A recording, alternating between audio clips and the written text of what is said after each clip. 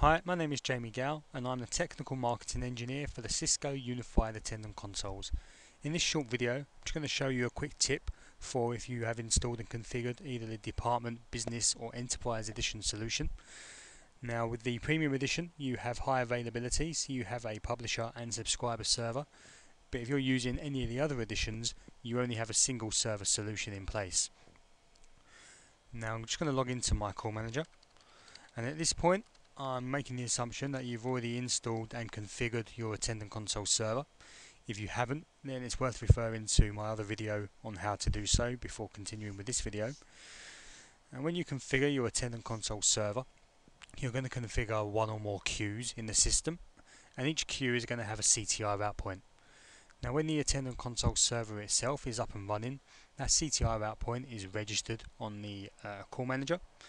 Now if for whatever reason there is a failure on the Attendant Console server and the Attendant Console server itself stops, that CTI route point becomes unregistered, and what you want to do is just add a bit of configuration to that route point to allow calls to still route to somewhere else.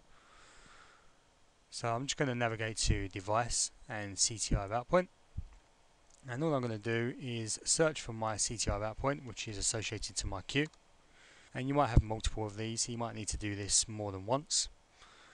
I'm just going to click on this, and I'm just going to scroll down and I'm going to configure the line. And if I scroll to the bottom of the page, all I'm going to do is configure some call forwards, so if the CTI route point itself becomes unregistered, it forwards the calls somewhere else.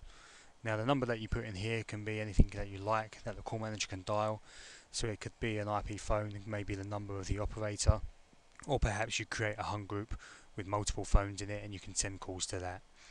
So what I'm going to do is configure the forward on CTI failure, and I'm going to configure forward unregistered internal, and then that's automatically going to populate the same number in the external field. Then going to select the calling search base and just select one that's relevant to you on your call manager, and I'm just going to click on save, and that's it.